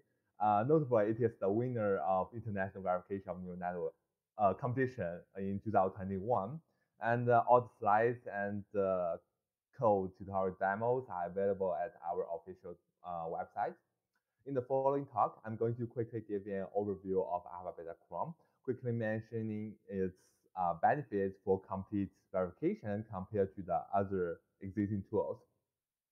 And lastly, I will talk about the basic usage with several examples so that you can easily use Alpha Beta Chrome and customize it to, for your own model and dataset. All right. Okay, so in the last session, Kaidi mentioned cron and alpha cron with auto-label path, which is a very strong tool for incomplete verification. But both of them are incomplete verifiers, which means that they are very efficient, but cannot improve the verification with more verification time. Therefore, they have limited verification instances compared to complete verifiers. Let's recall the definition of complete verification. It means that we can guarantee to prove any properties given sufficient time. And as Huan and Cho mentioned, like branch and bound is the common method to improve the verification performance iteratively until the property is verified as a complete verification. Compared to incomplete verifier, our complete verifier alpha beta cron can verify more instances but at the cost of relatively more time. So here in the tables, we show results on two adversarially trained MNIST and the CIFAR-10 models. And you can see that cron only needs around 0.1 and 0.6 seconds to have some verified accuracy, while alpha beta cron, which is a incomplete verifier, requires several seconds but can verify much more instances compared to cron. All right, so here's a very quick recap overview of how we do complete verification using branch and bound. For each step, we will select one ReLU neuron and into two subdomains. One is larger than 0 and one is less than 0. And then we will use beta cron to bound each split subdomain as a bounding step. And then we can select ReLU neuron splits as a branching and use background to bound recursively until we form this branch and bound searching tree on the right side. As introduced by Huan, to achieve good verification performance in an efficient manner, we aim to do verification with highly parallel branching and efficient bounding on GPUs.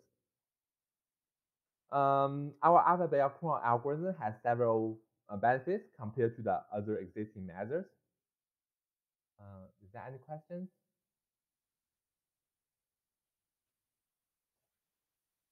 Okay, yeah, one. Okay, so first, our method relies on efficient bound propagation beta cron on GPUs, which is much faster than traditional ones using generic linear solvers on CPUs. And second, our method is an optimizable procedure such that we can achieve much tighter bounds for each subdomain compared to the others. Lastly, we can massively parallel the branching steps on GPUs, which allows us to quickly explore a large number of subdomains in one single beta cron propagation. Okay, this advantage allows to have very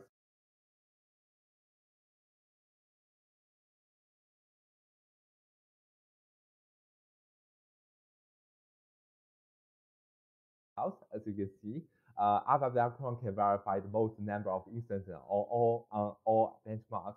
You can find the detailed results for the competition in the competition report available at this link. All right. Therefore, the state-of-the-art performance is the strongest benefit of using our alpha beta cron for verification. Also, our implementation has very good integration with PyTorch, so that we are able to directly load most of the PyTorch or Onyx models to directly do the verification. Also, our APIs are very friendly. You can just simply customize the task through a single config file, as you will see very soon. Additionally, we provide many examples for using alpha beta cron, including customization examples. Okay, to run alpha beta cron for your own model and task, you just need to define your own special model and special property. Then you just run with the command in command line. And it's just that simple. Now let's get into the details of how to use alpha beta cron for complete verification. Commonly, the command has only a main file, which is the robustness verifier.py, and another config file with config arguments. Here is a config file example for verifying an adversarially trained MNIST model, MNIST AADV. We'll get to see what each part in the config file means in the following slides. Okay. So all the parameters are available at our documentation. You can find most of the parameter configurations that you might need here. Let's take a quick look at the documentation of overall parameter structures. Okay, so here's the documentation. You can see that at the highest level, we have several options like the general with device, convolution mood, and then the model like with the path name and data structure, data set with the data, and specification for the perturbation range and the probability we want to verify, and the solver with alpha cron, beta cron, MIP, and some branch and bound options with hyperparameters. And yeah, that's basically all kinds of the parameters one might need to run the verification with alpha beta cron. And you can tune any kind of hyperparameters in both terminal or config file. Okay, so one nice thing for our API is that one can customize arguments directly in command line. The chains are equivalent to the ones in the config file. For instance, here, .0 and N100 means to verify MNIST data set from index 0 to 100. Therefore, with this command, we can just run the first 100 MNIST images for verification. It allows us to quickly complete the experiments in command line, while config files still let us have structured arguments and a much easier way to reproduce the results we got. Okay, so here are some important arguments I want to introduce. The first set of arguments is model. Here's an example of MNIST 4-layer convolutional models we are used for MNIST CNADV. Most model definitions can be found in model depth.py. And one can easily configure the dataset through the set of the argument dataset, including the name of the dataset, start and like for instance, start 0 and 1 means to verify the first image, and also the normalization of the data including standard deviation and the mean. Okay, and one can also customize the robustness property specification configuration here in this specification tag, including the epsilon for the perturbation range and the type of the LP norm that you want to verify. So LAP norm is the default, but you can also change it to L2 or L1. Note that the type for this norm is the float-point number. And we'll see later with another box data example for element-wise bound verification if you set the type here to bound instead of the norm. So if the norm as a default is for LP norm, but for bound it's element-wise bound for that allows the user to customize any kind of the data range that they want to verify with special properties and the data set. Okay. And another important thing is the batch size for running beta cron. It is under solver beta cron, and it means that the maximal batch size allowed for running beta cron. Larger batch size, of course, will lead to better performance. However, you have to be very careful here that too large batch size will cause out of GPU memory error.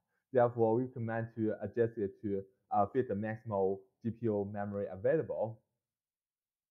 Okay, and the total timeout threshold for each verification instance can be configured under BAB timeout. All right, so these are all important arguments that you might need to run alpha beta cron, and after you have configured everything for your own task, you can run the alpha beta cron with this command line, and here's the eventual output of alpha beta cron in terminal, summarizing the overall results returned. For instance, here we run verification for the first 100 MNIST images on MNIST and ADV. In total, we'll have 100 images. So in the first line, it shows that there are 98 images are classified correctly without any perturbation, while the rest 2 are incorrect in the second line, which is not needed to verify with the index 33 and 73. Okay, and in the yellow box line, it shows that there are 26 images are verified unsafe under attack. We have a combination of the state-of-the-art attacks to prove the property to be unsafe. And then the blue box shows that there are like 67 images that can be verified safe eventually by alpha beta cron in total. And in the purple line, we summarize the failure cases. There are total 5 cases, 5 images that cannot either be verified safe or unsafe, and still need other test or a stronger tool to verify in the future. But now, like 5 is a very small number out of 100, and we can achieve very good performance on this example. Okay. The average verification time is 23 seconds at the last line. All right, so here's the full example for running amnesty and ADV on Colab.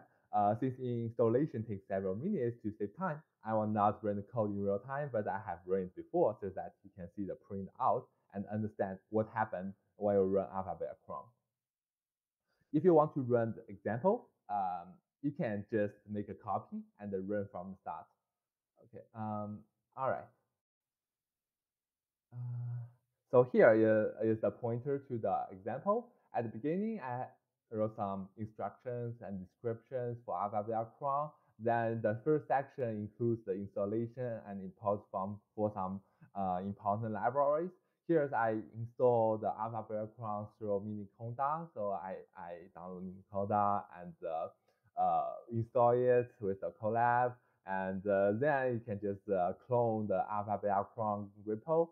And we provide the environment.yml, and you can just create a conda environment with that environment directly to install all of the required dependencies to run alpha beta cron. Then after installation, you can just cd to the main file and then start to run. So here's the example for the amnesty and ADV that we showed before. At the beginning, you need to define your own configure file to run these experiments. This is just a copy of the config file we showed before in the slides. So essentially, you have the model name predefined in Pi and the pre-trained model path to load the weights, and then the data set, which is the MNIST standard deviation line. There's no normalization, just 0, 1. And the specification is the L18 norm with epsilon 0.3, and some like batch size for background solver and timeout 180 seconds. In total, if the run is out of 180 seconds, then you will just terminate and report as the failure cases. Right, so here is an example of running some images with this configuration. So here I just like print out the run for the 21st images to show what kind of printout when you run alpha beta cron.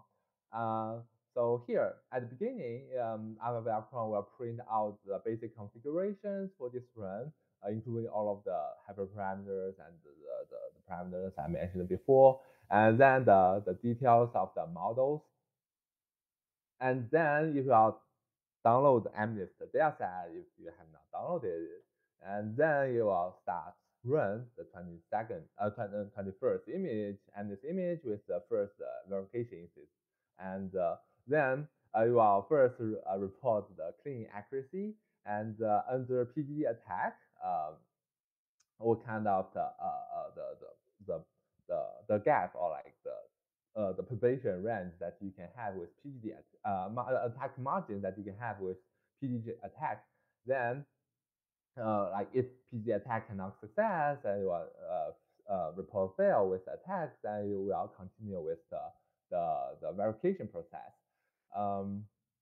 So first you will run like here, this is the initial cron bound we got, and then we will run alpha cron. You will see that with the alpha cron, which is to optimize the lower bound slope as introduced by Kaidi, and we can have much tighter bonds compared to the initial cron bond.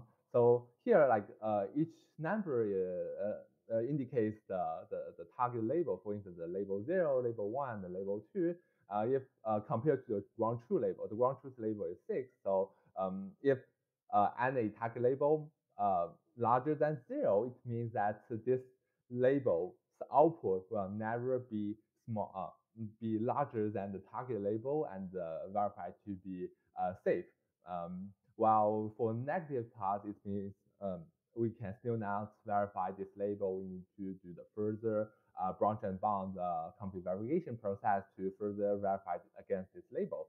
So after we run alpha cron, we'll assort the label according to the alpha cron bound for each label in the order of the worst case bound first. So first, like the label 5 has the worst, which is minus 2.3 alpha cron bound. Then we'll first do branch bound against label 5. And for label 5, we'll see that there are total 1,471 unstable random neurons. It means that the worst case, we need to split that many random neurons to prove the probability. But of course, usually in practice, it's not that much many random neurons that need to be split. And so here, like at the first step, we select one relu neuron. It means that the second relu neuron, second relu layer, the 63rd index of the relu neuron in that layer, we use that relu neuron to split. This node like is selected by optimized branching strategy heuristic. If you are interested, you can check our paper to see how we select this neuron. So essentially, we selected neurons so that we can maximize the benefits by splitting this neuron first. Okay, so with that split, we will end up with two subdomains, and we can propagate with the background together, and we get the bound, lower bound, upper bound for first subdomain, and the lower and upper for the second. And we will report the worst case for now is after split is minus 1.965. If you compare before, with initial alpha cron is minus 2.38. You can obviously see the improvement with that split that neuron. And then because we split one neuron, we end up two subdomains, and for each subdomain, we have to select one neuron for each of them. And so for instance, at the second step, we select the first ReLU layer, 275 neuron index to split for the first subdomain, and 278 result ReLU to for the second subdomain. And after that split, we are ended with four subdomains. And we collect the worst case for now is minus 5 compared to minus 1.96. It's improved a lot. And you can continue to the like the alpha background will continue to the branch and bound this way again and again until this labels the worst case current LB, the worst case lower bound for that label 5 becomes larger than 0. So eventually, after selecting several neuron and split and refine, we get a bound that's larger than 0, which means that okay, this target label 5 is already verified, which means it will never be the output, no matter how you change within the 0.3 epsilon L infinite bound range. And then after verify the label target label 5, you can start for the second target label, which is 8. You do the same process again and again, and you'll verify this label as well with branch and bound here. And then start label 2. Okay, and the same thing happens at the end. You will see that we verify all of the label by that is not correctly verified by initial alpha cron. And for the rest, like 9107 is already verified by alpha cron. So there's no need to do the further branch and bound to do the verification. So after we verify all of the labels, now we verify, okay, this image 21st is successful with the branch and bound. This is the eventual results reported by alpha beta cron. We have seen before, like this is the overview of this running task in command line. And there are total one example that is already verified, and the verification success total one, and with index 21st, and verified accuracy 100% because it's just one sample, and the mean time is 13.7 seconds, which is not so bad. Okay, and that's all of the print out that you will see by running this command. And we have provided many more examples in the configuration folders. And you can click here and see all of the examples we provided. And you will get to run all these examples simply by changing the config file. All right, that's all for this example. Let's see now. Let's see how we can use alpha background for predefined for to customize for your own model and data. So as I introduced before, it will be extremely easy. First, you just need to customize your own model in a Python file. So here we provide a sample Python file customized model data.py, and you can just define any model architecture with PyTorch. For instance, here is a simple convolution model for CIFAR 10. And also we provide a very simple two-ReLU toy model. It just has two inputs, two ReLU, and two outputs. And you can just even predefine ways in here without loading any PyTorch model later. And here, like this example is just a ReLU x plus 2y minus ReLU 2x plus y plus 2 as the eventual output of this model. You can even define any kind of the models that you want this way, just to make sure that you return the correct version of the model in PyTorch. And that's all you need to run your own model for alpha beta cron. In the next step, you just need to define your own data set and the perturbation configuration in any way you want. Just to keep in mind that you need to return the data labels, X labels, and data max, data mean, which is the max and mean values of the data. And also the epsilon is the epsilon range for either L-infinity or L2 or L1. But remember, it's normalized. Without normalized, it will cause some problems with the results. Okay.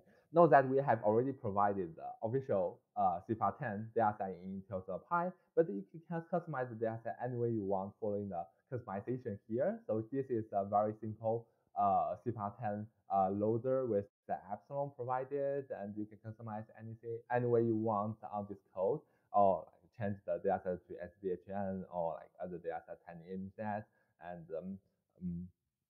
okay, and one can even define the data set property element-wise, as mentioned before. So for instance, here we define one box data with two inputs, x and y. So it's just x from minus 1.5 to 1, and y is from minus 1 to 1.5. And it's just defined within the range of data max and the mean. You can just define any kind of the range you want, any kind of the batch size you want to verify. And since it's element-wise perturbation range definition, so there will be no epsilon because you use element-wise bounds. And yeah, you can define arbitrary data with wanted perturbation range this way. You will see how later we use this kind of definition in our verification. Okay, so here, this is a config file for our customized CIFAR 10 data and model. The sample is available at this path. So essentially, you just need to find the path of your predefined Python file we mentioned before, and the predefined simple convolution models with some inputs that you want to feed in. You can define any kind of input. That's very flexible. And also for data, we have predefined simple CIFAR10 data loader and perturbation, and you can just feed that in the data argument, and that's it. And you can just run the customized CIFAR10 example, and we provide this example in Colab tutorial. So here is a tutorial for customization for official CIFAR10 dataset self-defined models. As we mentioned before, we defined the convolutional models here, and we defined the CIFAR10 data loader here. And then you define your own customized config file for by feeding the convolutional model and the CIFAR10 data loader. And then you just need to run with that predefined config file. And the printout is very similar to what we had before for NC and ADD. So basically, you first print out all of the configuration and the predefined models for CIFAR10, and then is the clean prediction PGD attack margin. If fails, then we continue to the verification with the initial alpha cron, with the alpha cron, and then for unverified labels, for instance, there will be only one label, which is the eighth label that is not successfully verified by alpha cron. So we do the branch and bound on that label. And in total, there will be like 523 stable neurons. We continue to do the neural splits and the beta cron branch and bound procedure until at the end, after 3 seconds, the target label is all verified with all these splits. Okay, and then we successfully verify, okay, there's one sample and success with index 3 and in total 8 seconds, 0.67 seconds. Yeah, and that's it for running your customized like CIFAR10 or other official data sets. Okay, so we also provide another example to customize your own data with element-wise range. So as we shown before, like we define the simple box data with element-wise range for the input X and Y, and we have the two-ReLU toy model. We can also do that verification very easily. But remember that you need to change the type to bound instead of the norm as the default. And yeah, and that's it.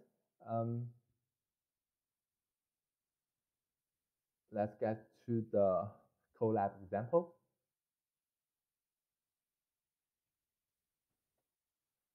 So all of the examples are in the same file. So I just link points to the different cell.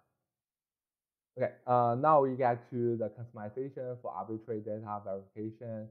And first you write your own two-ReLU toy model and the simple box data. It's just the range we mentioned before, and there's no epsilon with the data max and data min with elements-wise range that you want to verify.